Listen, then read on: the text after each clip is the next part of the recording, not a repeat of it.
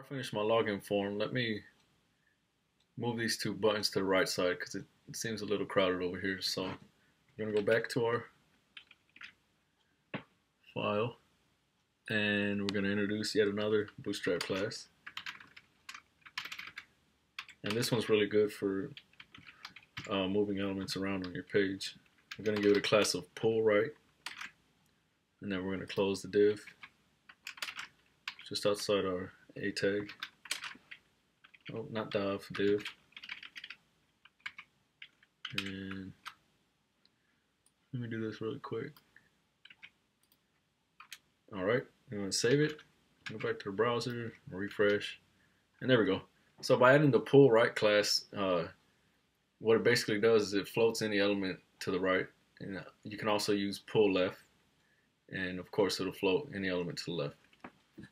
So just another quick tip. Okay,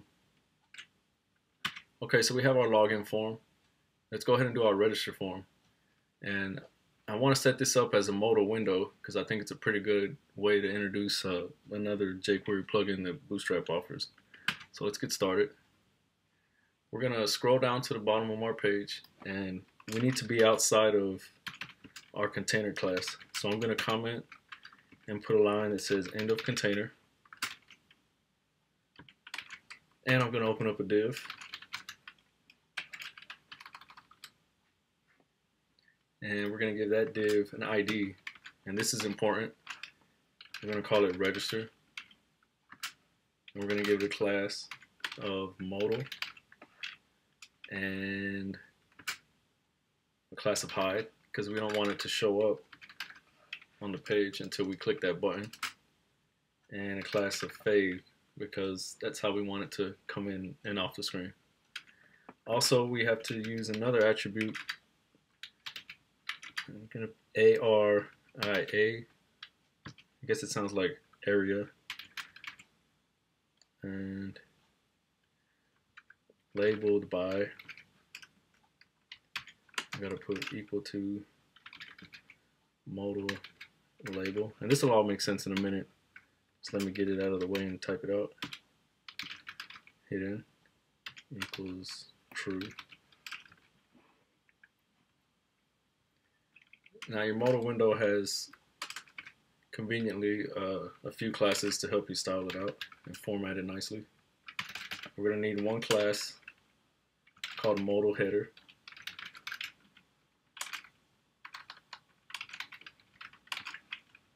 And we're going to need another class, let me scroll down a bit, called modal body. And we'll create a few spaces there. And finally, we'll need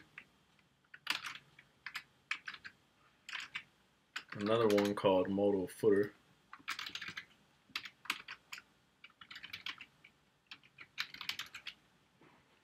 And there we go.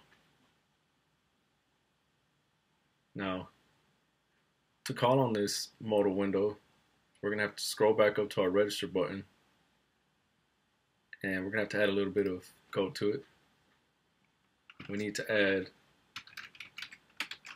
an H-reference to make this anchor tag associate with our register div.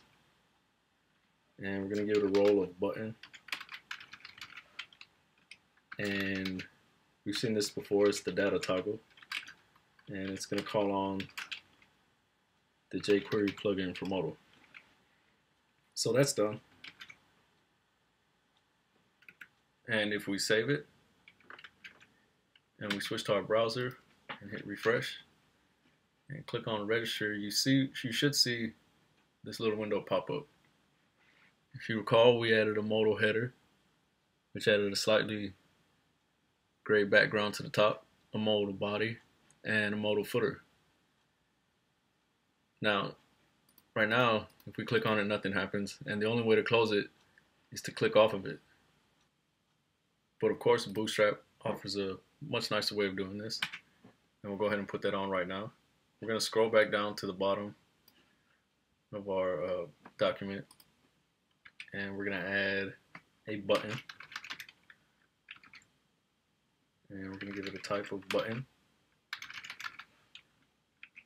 going to have a class of close, and we're going to use the data dismiss. And we'll put modal because that's what we want to close. And put this area hidden to true. And for our first close button, we're going to use an icon. Bootstrap offers a ton of icons that we can use. And we're going to use first the icon remove. And we'll close that out. Oh, forgot to close this one. There we go.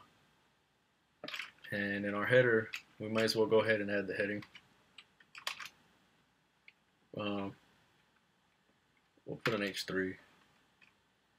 And we'll give it an ID of modal label. And we did this for a reason. If you remember, the very first line that we wrote when we actually created the div to hold everything, we have this attribute here that says area labeled by and modal label.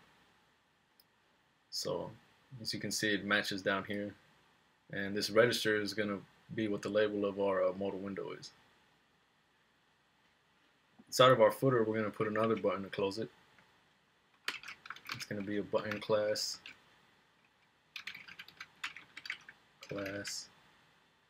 equal to btn. Now I said I would explain what btn primary was before, but I forgot, and I'll do it for this one. We'll put danger, and that's going to give us a red button.